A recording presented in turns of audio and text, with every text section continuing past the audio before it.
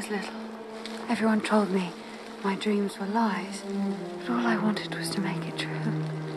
To wish, and to wish, and to wish, and to make it true.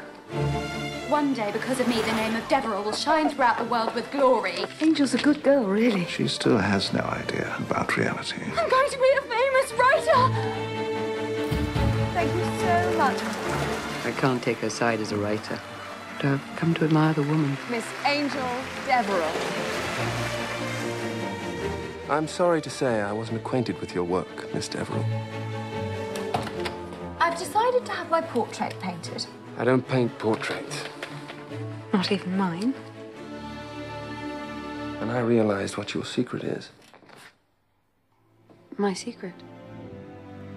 Something's missing. How can I paint you if I don't know what it is? I'm sure it was something to do with love. Be careful, he could hurt you. My brother's never loved anyone other than himself, that is. Esme! Marry me, Esme. Isn't that what the man's supposed to ask? Who cares? I love you. Dear, you know Miss Deverell is blessed with an overactive imagination. So you've stopped believing in her. I just don't know anymore. They've declared war! You can't do this to me. Go now!